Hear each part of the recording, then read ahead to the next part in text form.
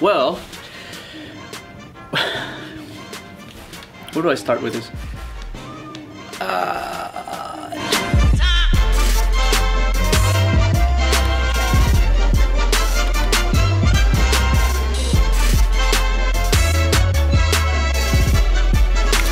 This movie was a goddamn masterpiece of bad choices. All of it. I was almost embarrassed to buy the ticket.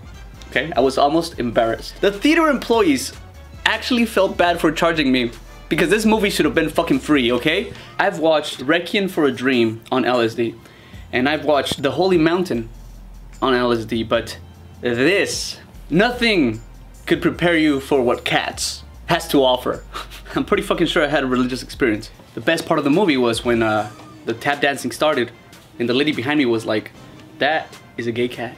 Okay, there was two things that bothered me the most, and it was the human hands.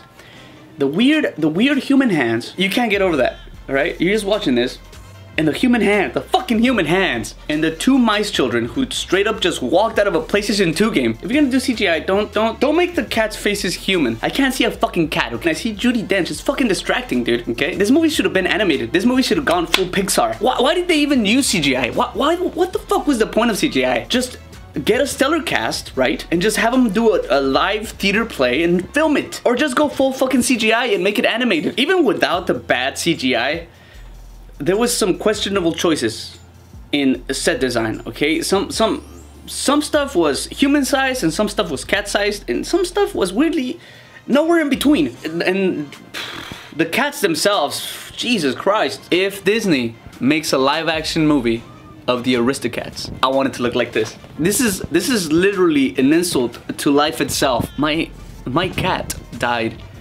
6 months ago, and I'm so glad he's not around to see this. What have we done? There was like this weird fucking sexual tension between all the cats. It seemed like everybody wanted to make out with each other, and I was like, Jesus Christ, I hope this doesn't awaken something in me. Am I supposed to be watching this? Why do I want to fuck the moon cat? I was wondering. This isn't right. It just made me really uncomfortable, okay? If I could erase my mind from this fucking movie, I would. I never thought I would regret something in my life. Oh God. I left the theater feeling disgusted at myself. Disgusted. But you know what? I say go watch it. Go watch this shit. I went into the theater like, let's just watch this film, have a good laugh, you know? And a laugh I did. And it was genuinely one of the funniest things I've ever experienced. And I was sitting there laughing at the fucking train wreck that was Cats, having a good time, when it all kicked in. And I'm sitting there and I'm seeing their fucking face and I'm seeing this sexual tension, right? And I'm like, my heartbeat started racing. And I'm sitting there, right? And I'm starting to regret my life choices. Holy shit, what the fuck? And I'm watching this, I'm watching the colors, and I'm watching these fucking cats and their hands, their fucking hands, dude, what the fuck? Everything's huge, like the books are big, the fucking chairs are big, and then there's human-sized things, there's big stuff, and I'm like, what the fuck? I dropped my popcorn, and I think, holy fuck. Holy fuck. See, when you see Cats, you're not seeing a movie. You are seeing a dimension, a brief rendition of the looping horror that is Cats. Cats does not happen on screen. Cats was not filmed in our world. Cats may have been rendered by human hands, and it is perhaps those human imperfections in its replication which preserve our human sanity, our inability to make cats perfectly. That is what saves us. For to look at a perfect rendition of Cats would be like to gaze into the nuclear chaos that is the center of creation, and it would shatter our reality. At this point, my mind was just racing, and I had to leave the theater. I went to the restroom, and I threw water in my face, and I sat there holding the sink, right? Breathing. Watching the water just go down the drain. It's gonna be alright. It's gonna be alright. It's just a movie, Juan. Relax. Holy fuck.